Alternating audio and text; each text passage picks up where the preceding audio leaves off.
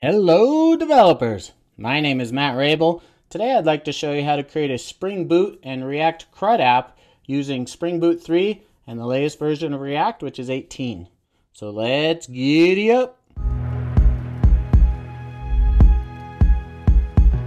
This screencast is based on a blog post that we published back in June of 2022, and you can see here it's used React and Spring Boot to create a simple CRUD app. I did update it recently, so it's using the latest Spring Boot 3, and if you click on the code repo here, it will have a demo script at demo.adoc, adoc for ASCII doc, and if I click on the raw version, I can see a nicely formatted screen that kind of has the instructions to create everything. So the blog post has all the details if you want to read through that. It's got the same code in it. All I did with this demo script is condensed it so it'd be easier to create this screencast. So we're going to use OAuth 2 and OpenID Connect to secure things after we get it all working. And then I'll show you how to package it all in the same artifact so you could ship it to production. And you can also still use the productive workflow that you're used to with React, where you just do npm start and everything's running. You can change code and it refreshes automatically. So you can see on the prerequisites there, we have Java 17, Node 16, and the Okta CLI. You'll also need the Auth0 CLI if you want to use the Auth0 portion. So I will go through the Auth0 portion and then I'll show you how to do the Okta portion as well. So the brackets at the end of some of the steps indicate the IntelliJ Live templates that I will use. So you can find the template definitions at mrabel idea live templates. You can see I just updated those recently. And we'll start with creating an API app with Spring Boot. So we'll navigate to start.spring.io and put that on the right there. And they recently changed the default to Gradle. So when I originally wrote the tutorial, I used Maven. So select Maven, Java, Spring Boot 3.0.0 there, and then com.okta.developer. And then the artifact is Jug Tours. And the dependencies are JPA and H2 and web and Lombok. Okay, so we have all those, and now we can click generate and then open that up, expand it, and then we'll open up a terminal window and open it up in IntelliJ. We'll put IntelliJ on the right there, and we'll start with creating a JPA domain model. So we're going to create a model directory right here, or a model package, right? But we can actually do it as a Java class and do model and call it group. And then I have those IntelliJ shortcuts I talked about, live templates. So here's the group class. It's got an ID, a name, an address, a city, state, or province, and country. And you might be wondering, well, what are we developing? So I'm developing a Jug Tours application. Jug stands for Java User Group, and I like to do these Java User Group tours where I go to somewhere like Ireland and I hit a few cities and speak at each city, and it's just a lot of fun to get to know the Java community. In the US, I plan on doing a couple this year, but it might just be, fly out and back, because doing a tour in the US, well, they're far away from each other, and it's not like Ireland where you can take a train between cities very easily, unless you maybe go to the East Coast. So we have a group just to designate our Java user group, and then an event would be, Matt is speaking on Wednesday or whatnot. So I'll go ahead and create a new event class. And then again, SBR event is the shortcut I have for that. And so you can see it's got a date, title, description, and then attendees. And then we can create a user for those attendees. And so now if we go back to group, everything looks good, everything's compiling, and now we can create a group repository.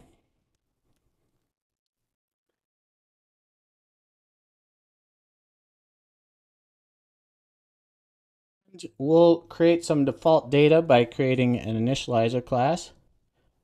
Hardest part is spelling it.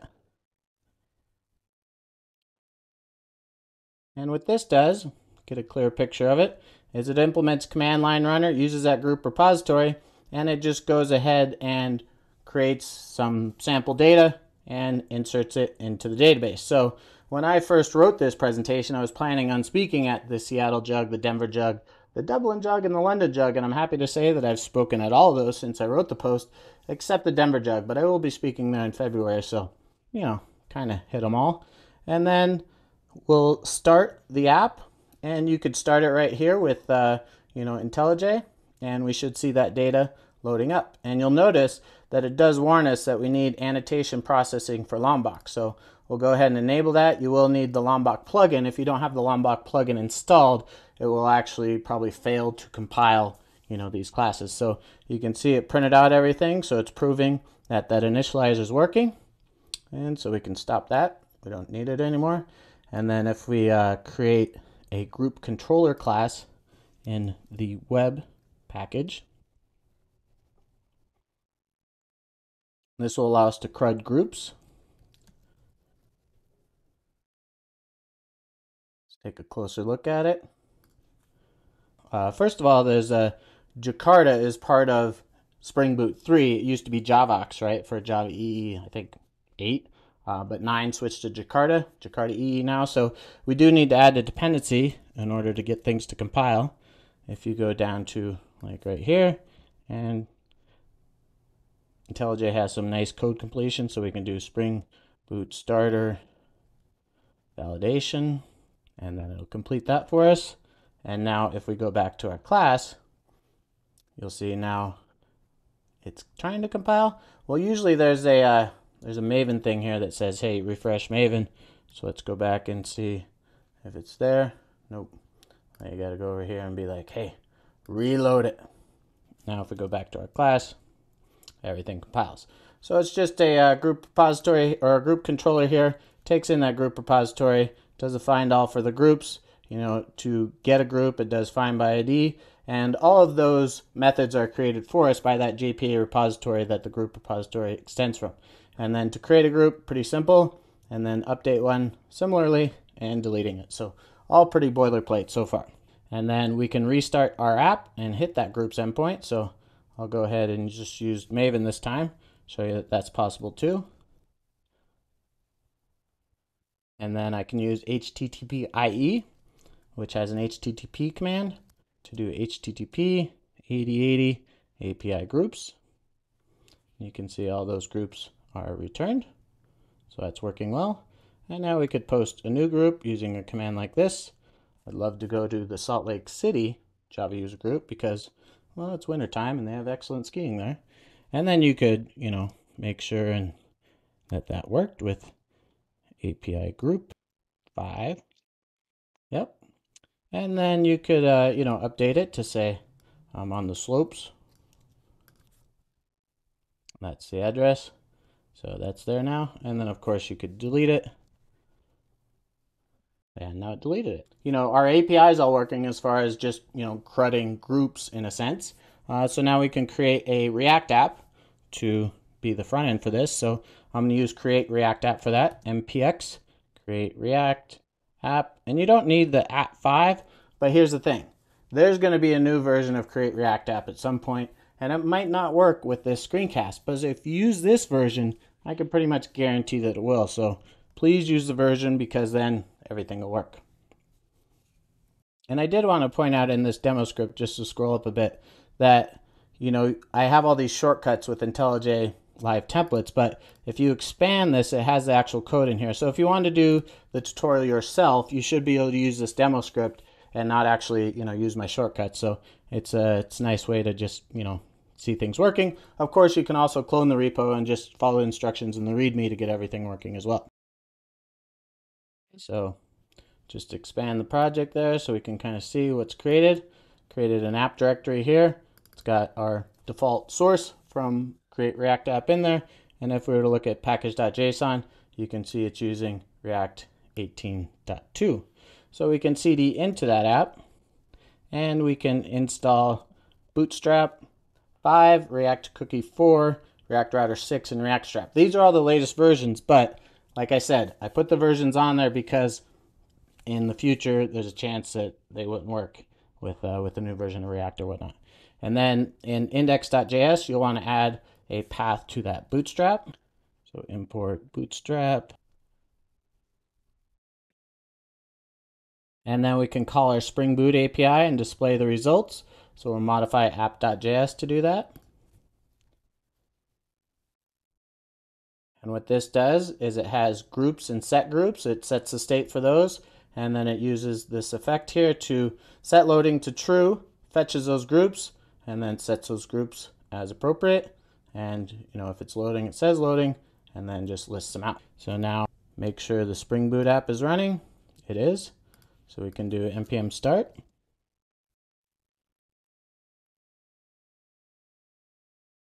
There's one thing I forgot to do. I forgot to proxy from any requests that aren't going to the React app to the backend. So we can add a proxy thing right here. So those requests to API groups will actually go to localhost 8080 now. And I might need to restart for that since it's package.json. Now it's all working. So that was in my instructions here.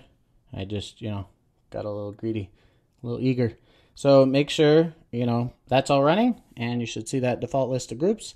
And so now React is all about components, and we don't really want to render everything in our, main app.js. So let's create a group list and then populate it with similar code that we already have in this, main app.js here. So we'll call it group list. And you can see it's very similar. It's got the group and set groups and the loading. Calls that API groups, and then it also has a new method for deleting groups, and it basically formats everything nicely so it looks good, and then adds a couple buttons to edit or delete them, and then it puts it all in the table. We'll also need a navbar to make things look better. So this is app navbar.js. And this has a link to the home, and it's got this is open, set is open. That's using an effect to determine the state of the toggling the navbar, and showing these things. And so most times, and in this demo, you might not even see that toggle because it's basically meant to be responsive. So if we squish the screen down, you don't want to show things on top overlapping each other on a small screen, so it turns into a toggle. So hopefully I'll remember to show that to you. And then we'll create a home as well.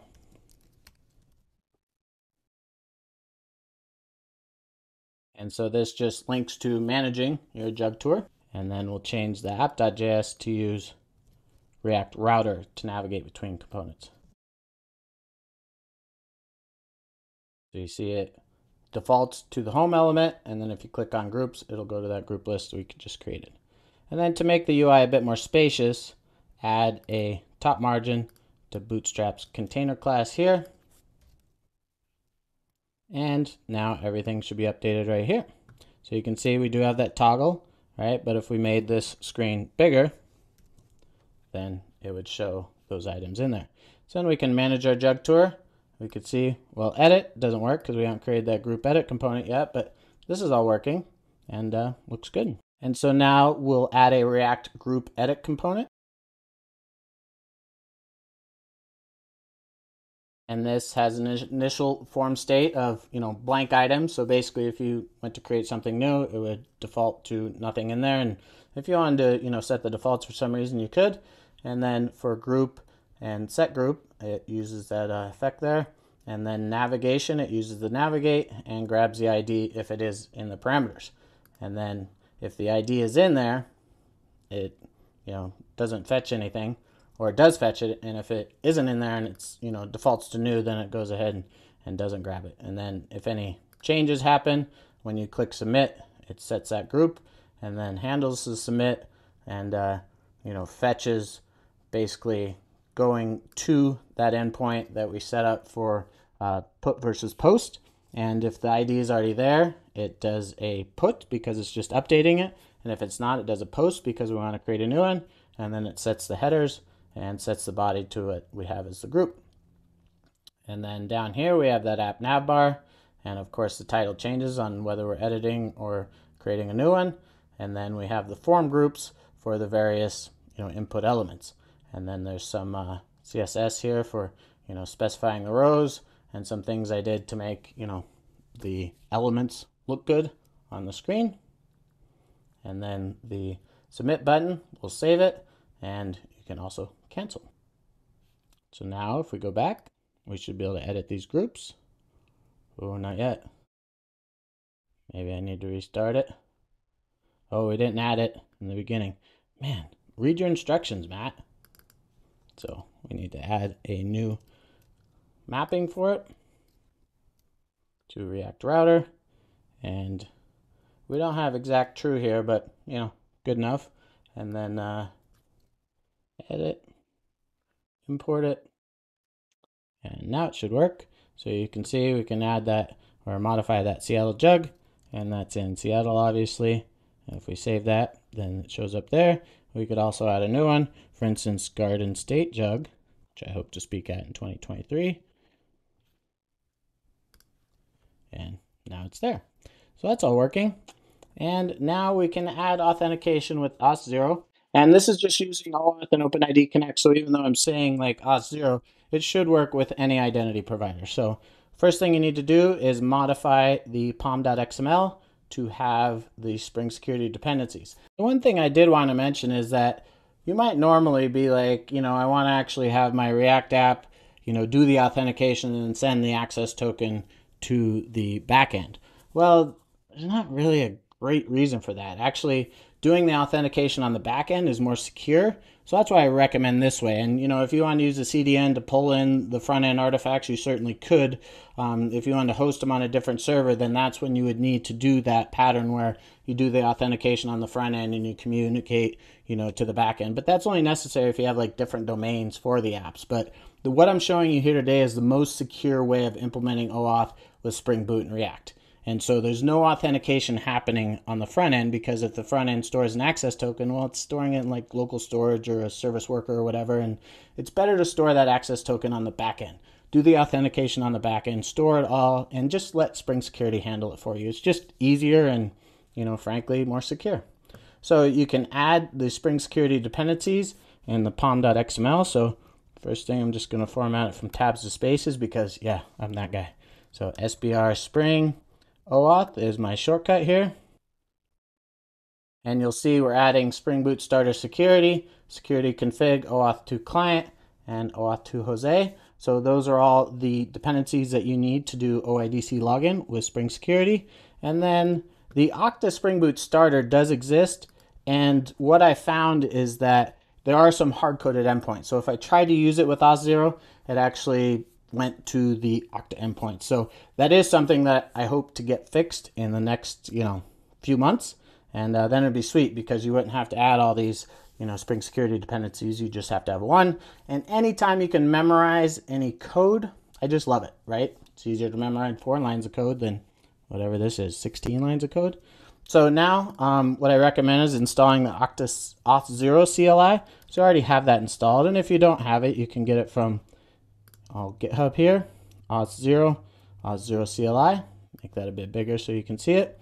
And it's just a nice tool to actually not have to do stuff in the browser. You can do things much quicker. So that's why I recommend it. So you can run Auth0 apps create. And what I recommend is setting an alias for it. So because it's just hard to remember, type Auth0. It's more characters. So I just do A and then A apps create. And so we're going to do Spring Boot plus React. And no need for a description here. And it's going to be a regular web application. And then the callback URL is going to be standard Spring Security callback URL. So localhost 8080, this is for its, OIDC login. They call it OAuth 2, but it's really OIDC code Auth0. And then for the logout URLs, we're going to need 2. We're going to need the localhost 3000 for when we're running it as, the React app. And then we're also going to need 8080 for when we're packaging it with Spring Boot. So we'll need both of those. And then you'll see it prints out all our details. So we have our Auth0 domain right here, and we have our client ID right here. And so now you can modify application.properties to contain those values.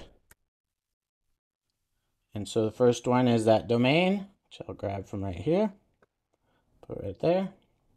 And then the client ID. And then the client secret, which they don't show by default, but you can use Auth0 apps open to grab it from your browser. So it'll prompt you for which app you want to open. and then I logged in with GitHub when I first did it. And you can see here's my application. I just need to copy that client secret. Right? And you see I'm storing my secret in source control. So generally this isn't a great idea. You could use like a .env file instead and then source it before you start it. I'm just doing this for convenience. So never check your secrets into source control. So back to our instructions. We have everything in there. You can also use the Auth0 dashboard, right? That's this right here. So if we were to go back to applications and create a new application, right? You can name it what you want, and then make sure and select regular web application. Just use the same callback URLs, and everything will work. And so let's verify it works, right? Start it up. Well, it's not going to work quite yet. Oh, it might. Go back here. It just might not display anything. So obviously I'm going off script because this isn't in my instructions, but localhost 8080 here. And it prompts me to log in. You could continue with Google. I'd have to, well, let's try my Okta account there. And then the reason this doesn't work, it actually authenticated me successfully, but there's no mapping in Spring Boot for the default, slash. So that's why it gives me a standard 404. So if you're used to Spring Boot, you're used to that message. And I also wanted to point out that you can do everything, with Okta as well. And you might be asking, Rabel, like, you've been talking about Okta for a while, and why are you talking about Auth0 now? Well, that's because we bought Auth0 like, a year and a half ago, and we just discovered, or we recently reframed things, so we're leading with Auth0. So if you're doing employee apps or apps for your company, we recommend using Okta because it's good for companies to allow their employees to log into all their apps. And if you have partners that want to do apps, then we recommend use Okta's customer identity or Okta SIAM.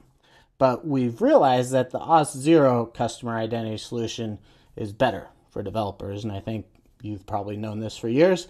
And I've known it only recently, and it's a real pleasure to work with. So as a company, we're leading with Auth0 when you need to embed authentication in your apps, or obviously redirect is the best way to do it, or if you need to secure your API. So those apps can still be added to Okta in the Okta integration network, but going forward, you should use Auth0 if you're doing customer identity. It's just easier, and you don't have to talk to any salespeople. So as a developer, that's always an awesome feature. So to do the same authentication that I set up with Auth0 with Okta, you can add the Okta Spring Boot starter, and then you install Okta CLI. You're on Okta Apps Create. Use the default URL because you choose the Okta Spring Boot starter. Will default to the same type of URL that we used for Auth0. It just has Okta on the end, and then configure the default logout redirect URIs. And then we're going to make some changes in the next section. And so to modify those to work with Okta, you just have to modify the user controller that we'll create to use Okta, and then the logout method. You'll need to modify that a bit to work with Okta as well. And then the home.js that does the logout, the parameters to do logging out of the identity provider is just a little bit different between Okta and Auth0. And personally, there is a moment in time in the future where you don't have to make these changes, right? Because what you see here is we're grabbing an end session endpoint from the metadata that OpenID Connect provides on Okta. And Auth0 should have that same end session endpoint. They just don't. So when I first started working with it, I was like, why? Why don't you have this endpoint? And they're working on it. They plan to add it, so hopefully that'll be there soon. And you can see all the differences between Okta and Auth0 by clicking this URL and looking at the diff here. So you can see those are a bit different. Dependencies are a bit different, and then down here, there's a bit different in the logout URL and in the application properties. So that's about it. And now we need to configure Spring Security. So to make Spring Security React friendly, we need to create a Spring configuration file or a security configuration file. So we'll do that in a new config package. Config, security configuration.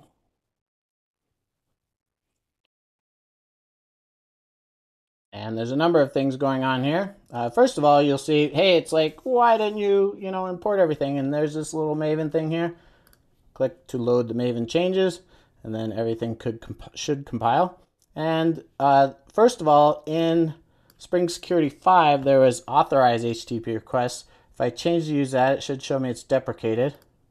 Maybe, maybe not. Well, it is. So the reason I'm using authorized HTTP requests is because it's deny by default. So authorized requests is allow by default. So if you have any URLs in there, it'll protect them if you say to, but if you don't specify them, it'll allow them by default. And so with authorized HTTP requests, it's more secure, and it's saying, deny by default. So I had to add not only / but index.html because Spring Security also does more filtering. So it's not just on the first request, but forward requests, it'll filter for those as well. And then static is another one. That's where our CSS and JavaScript go. And then these are actually files that'll be served up by the React app. So I had to add those. And then we want to allow API user because that's how we're going to use and see if the user is actually logged in. And then for CSRF, we're going to have a cookie CRF token repository. And we set HTTP only false, and so this means that the cookie can be read by JavaScript. So that's why we're setting it to false. And then this Stack Overflow kind of explains that, this guy was like, hey, CSR protection not working with Spring Security 6, and he went through all the stuff. He figured out the solution, and then there's this explanation that goes into the Spring Security documentation. And it basically, there's a new XOR CSF token request attribute handler that is more secure, but it's used if you display or hide the CSRF token in an HTML page. So it adds a bit more randomness to that. And we just don't need that because we're never displaying this on an HTML page. We're going to read the CSRF token from the header or from a cookie, and then we're going to send it back in a header. So it's fine to use the default from Spring Security 5. That's CSRF token request attribute handler. And then there is something that we do have to do, which is add the actual CSRF token to a header so it can be put in that cookie. So we're going to create it right here.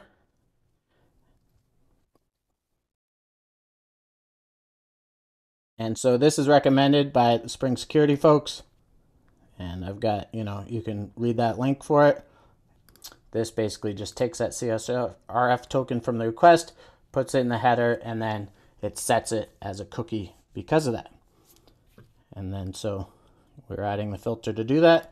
And then there's also a request cache. And how this works is it's overriding the default request cache.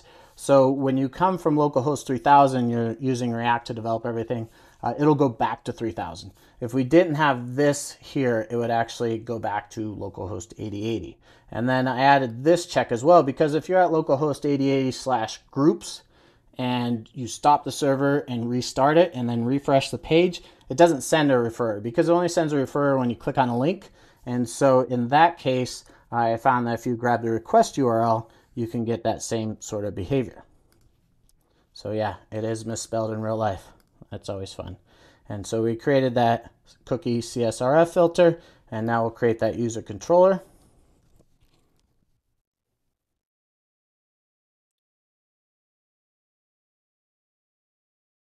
And so what this does is it has a few methods in it. It grabs that auth0 registration there, and that's so it can get the issuer, and it gets the user from here. And you'll see if the user is null, if there's no authentication principal present, it'll just return 0, and that's because we want to indicate to the front end that no one's authenticated.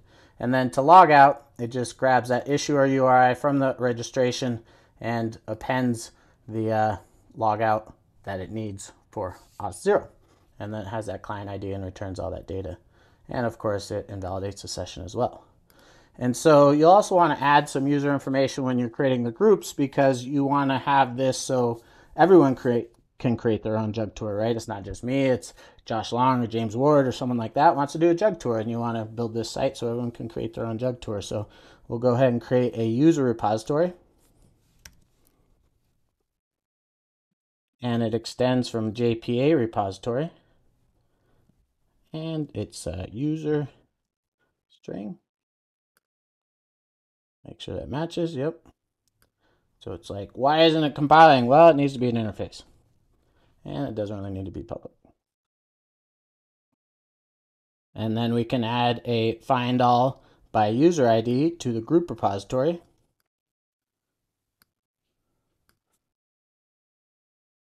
And then we'll inject the user repository into the group controller and use it to grab or create an existing user, and adding a new group. So we'll go into the user, the group controller here? Yep. And we'll add the user repository. Maybe it does need to be public. We'll see. I guess it, yep. Variable.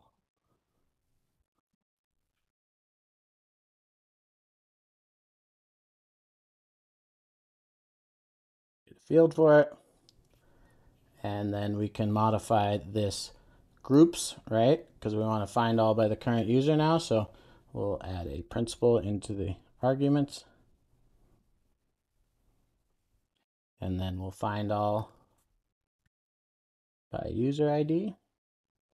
And principal get name should do it.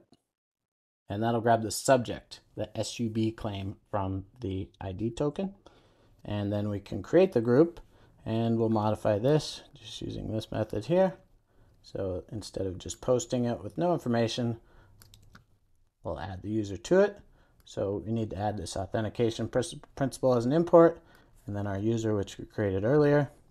And you'll see it grabs the principal's attributes, uses the subclaim as a user ID, checks to see if the user already exists, and then it either creates one or just adds the existing user and then saves the group. And then we can modify React to handle CSRF and be identity aware. So we're going to start by modifying index.html. I don't know if we opened that one yet, so index.js, sorry, not HTML. And we're going to use the cookies provider so we can grab that CSRF cookie.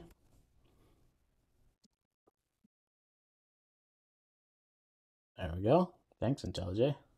And then add the cookies provider right here.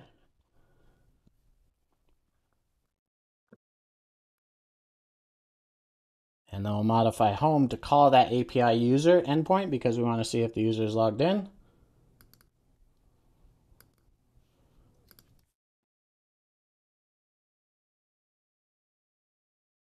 You can see up here at the top, it's got some, setting up the state with authenticated and set authenticated and the user and all that. So it calls that user with the credentials included and comes back, gets the data if there is any. If it's blank, it sets authentication to false.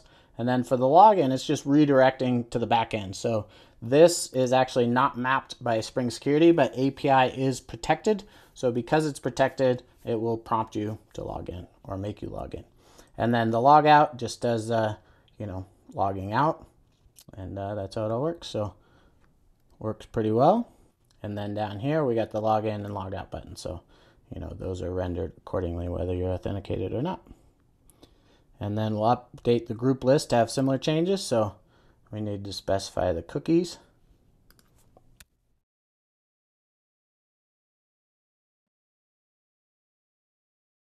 We can use the use cookies effect for that. And the cookie name. And import it. And then we'll need to modify down here the headers that are sent. Right, so the first one is for delete, XSRF.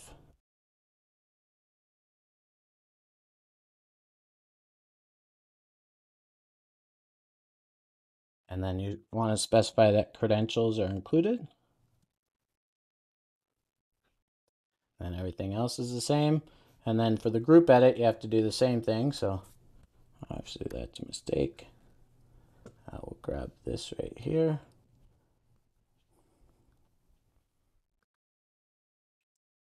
Import that. Oh, I already did it for me. And then down for the headers, let's grab that from here.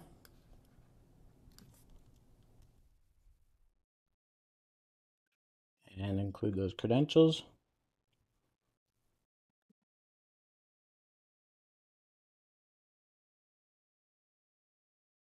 Make sure that's right, looks right. And then we should be able to restart and use them both. So let's see, make sure that Spring Boot's not running. I'll just start it up here. Now I'll start this one as well.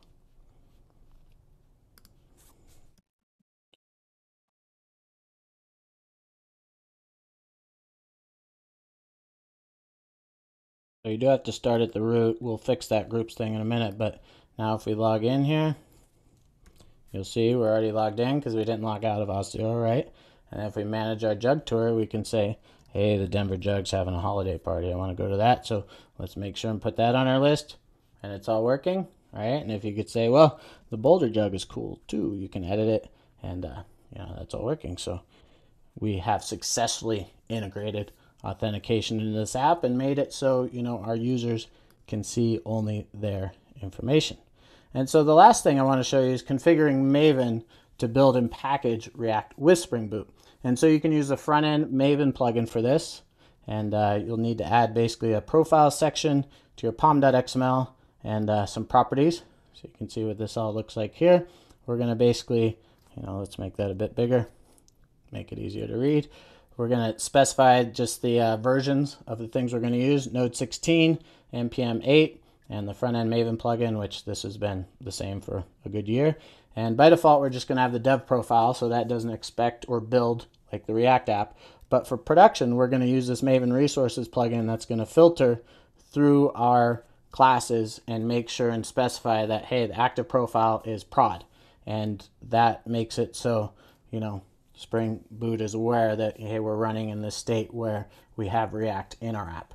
And so this, will build, the front-end Maven plugin will build from that app directory. It'll install Node, so you don't even need Node installed on your machine. And it'll install NPM, do that NPM install and all that.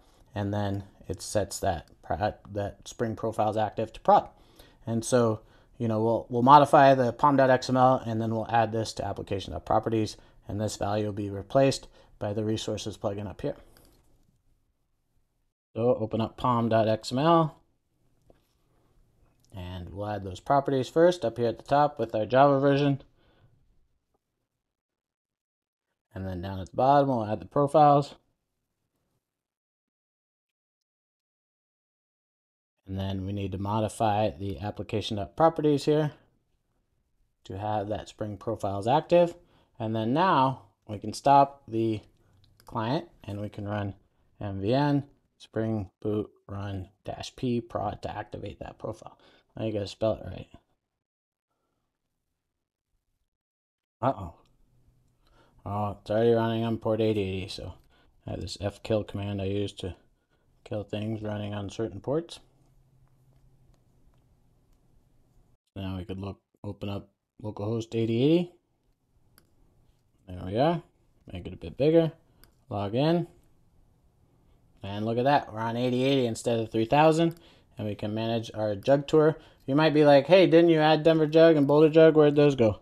Well, those got deleted because by default H2 deletes the data every time you restart. So you could configure it to store its data on disk, but just the default is to lose it every time you restart. So everything's working here.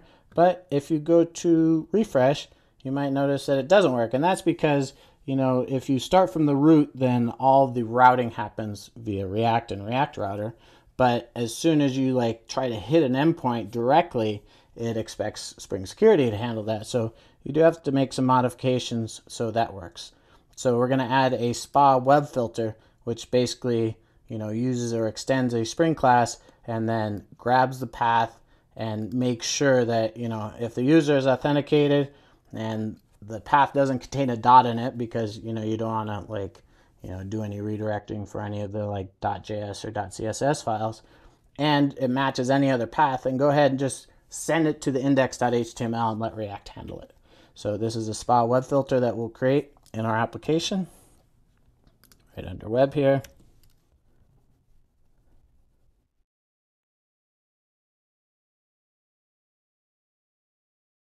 It looks like that. And then we need to add it to security configuration because we want it to invoke at a certain point. So we'll just make that a bit bigger.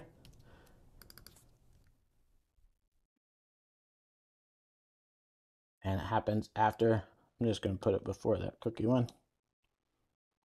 And it happens after they're authenticated, right? Because we're checking if the user exists.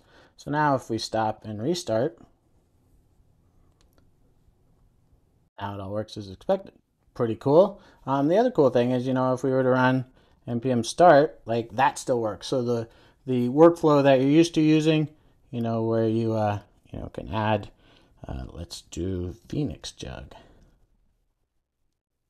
That still all works, right? So you can have the nice React workflow that you're used to, and you can also have Spring Boot running on a different port. So that's pretty slick. And I hope you enjoyed this screencast, and it helped you understand how to integrate React and Spring Boot 3 very securely. And so you can find the code on GitHub, right? It's at this this URL here, Okta Spring Boot React CRUD example. Of course, the blog post is here, so you can read through all of that if you want the nitty-gritty details of everything. So thanks for watching today. If you want to find me on the internet, you can do it on Twitter, or rabeldesigns.com is my website. You can see it right there. And then my team is at Okta and we post tutorials and videos like this one. And of course, you can subscribe to our YouTube channel and get more content like this that'll brighten your day and make it just a better world to live in. Thanks.